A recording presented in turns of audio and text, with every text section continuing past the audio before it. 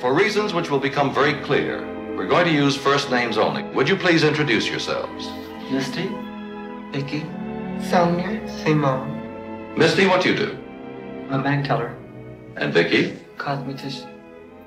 Sonia? Hairdresser. Window display. Ladies and gentlemen, the reason for using first names only is that right now, each one of them is breaking the law.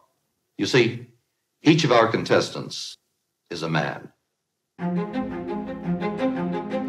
The times were middle 50s through 60s. You know, if someone was perceived as being gay, it was a crime. They were rolling the dice every time that they became their alter ego. I was very isolated in Iowa, where literally you cannot talk to anyone about this at all. I needed to know more about myself. I needed to know what it would be like to live as a woman for an extended period. Visiting Casa Susanna was almost a necessity for me. The property was a beautiful place, very private. It was magical. Tito used to dress as a woman and become Susanna.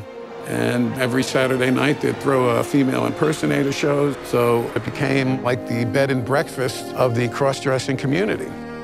My mother drove my father to Casa Susanna every weekend of the summer.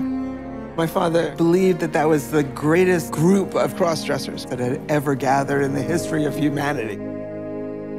This was so powerful for me and so important that I had to figure out a way to allow it to bloom. I didn't want to be afraid. I just loved it being here. They had total freedom, total chance to be themselves for change.